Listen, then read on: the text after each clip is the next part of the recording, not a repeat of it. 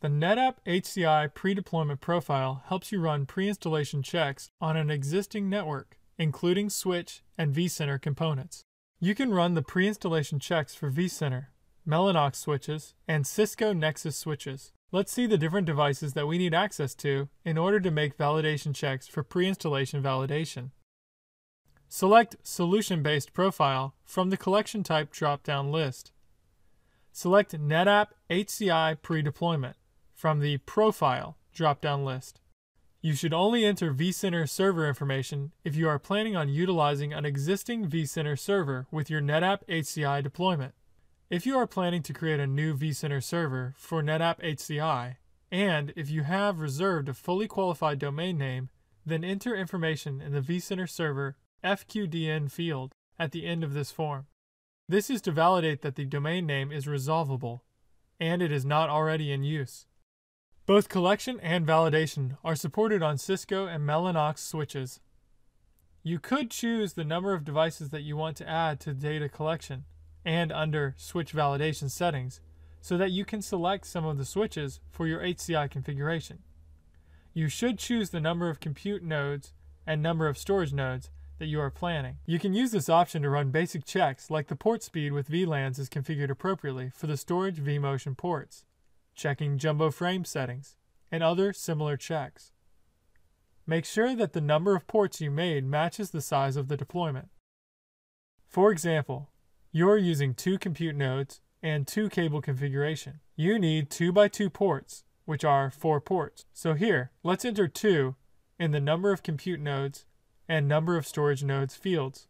You have the option to choose between 2 cable configuration or a 6 cable configuration. The 2 cable configuration is a shared network where all the traffic passes through the same switch. You have a 6 cable configuration, which gives you an option to separate the management network storage and vMotion networks. Under storage node network, you can enter the management network ports and storage network ports used specifically for the storage node network. These are just examples of how you need to enter the information. The credentials entered are used to run read-only data collection and not to configure or alter the environment in any way. Let's enter individual switch ports and any VLAN tags you plan to use for the management and storage networks for any switches in the storage node network. You can click the check marks. You can see some information about the model, and if that doesn't populate or displays error, it means the credentials provided were incorrect. This is how you should enter the ports, in a comma-separated format in the form. The VLANs that should be allowed have to be entered in this form so that both the range format as well as the comma-separated VLAN list get accepted. If you are not using any VLAN for a management network, skip that field. In the Network Settings Check section, enter the IP addresses and gateway IP addresses for the management network, followed by lists of servers for DNS, NTP, and vCenter server, if you are deploying a new vCenter server with NetApp HCI. Click Save and Collect. Now provide a project name that you can reference later. You can also schedule this validation to check multiple times. Click Save if you want to save any information. Click Save and Collect to start the validation. This starts the collection process. You can see the progress as the collection runs along with a real-time log of the collection commands. Click the Expand button to view more specifically what commands are being executed on the target systems. Click View and Analyze. This page shows a general health report of your environment.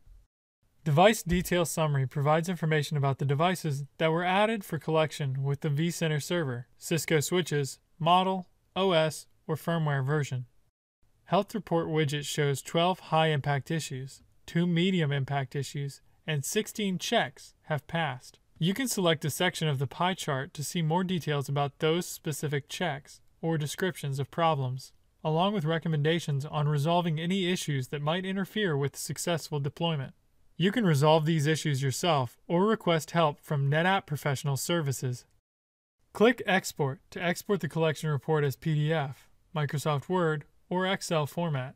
The report output includes the switch configuration information for your deployment. which NetApp Professional Services uses to verify the network settings. Send the exported report file to your NetApp Professional Services representative. You have an option to customize the report when you export it. Click Customize.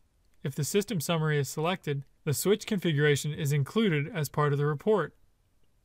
You can clear the checkbox if you do not want any particular selection to be included in the report. By default, only the failed checks are included in the report. This report has a lot of information, and it will tell you the number of checks that were run, failed, and passed. You will also find information on switch configuration so that you can reference the switch configuration, raw output, and perform some manual checks.